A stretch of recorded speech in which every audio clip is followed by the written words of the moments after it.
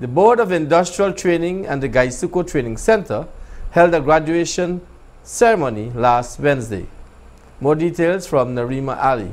A graduation ceremony was held last Wednesday at the Gaisuku Apprentice Hostel in Port Morant for the 7th batch of trainees that attended the National Training Project for Youth Empowerment.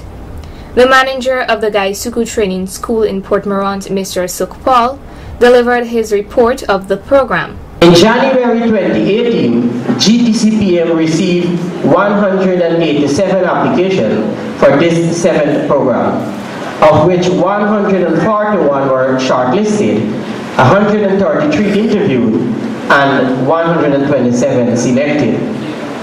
This evening class program commenced on the 8th of January 2018 and concluding on the 12th of July 2018, inclusive of 2 weeks break period. Training at the center starts at 4:30 p.m. and finishes at 7 p.m. Monday to Thursday. A total contact time for each trainee being 240 hours. Mr. Harold Davis Jr., the CEO of Gaisuku Incorporated, also made these remarks. And with the interest you have displayed and the knowledge gained, will stand in good measure for this rapidly changing environment in which we all live for industry and employment. I trust that we will all endeavor to use the knowledge and competencies you have obtained to make a difference in your communities and your lives, and by putting them into practice, and that many of you will go on to acquire more competencies in your area of training.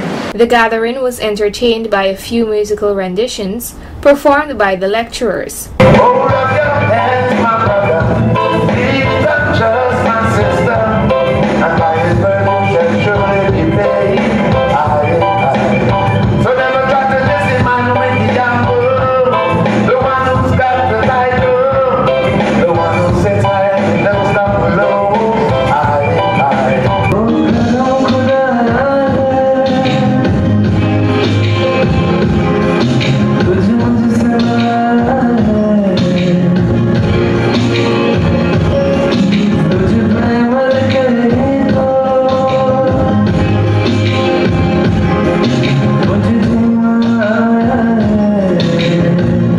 A representative from the Ministry of Social Protection, Mr. Francis Carroll, made these remarks on behalf of the Junior Minister, Mr. Keith Scott. Some of you will be entering the world of work for the first time, while others will be returning to their familiar areas of operations in their workplaces. To those of you who will be working for the first time, and even those of you with some experience, I would like to offer certain basic advice which are designed to contribute to your attitude towards work. Most of your training would have been intended to promote your technical competence, but I want to encourage you to endeavor to acquire the right attitude towards your work. Certificates were presented to each graduate. Trophies were also presented to the top performers in each course.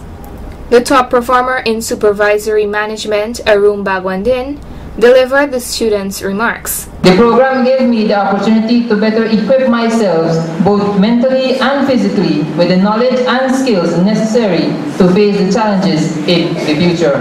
We are finally here. It has taken us months to achieve our goal, but we persevere, and today we can say we have reached them. Congratulations to all of us. The Board of Industrial Training and the Gaisuku Training Center have been providing beneficial skills to Berbice via its National Training Project for Youth Empowerment. Narima Ali, Channel 8 News.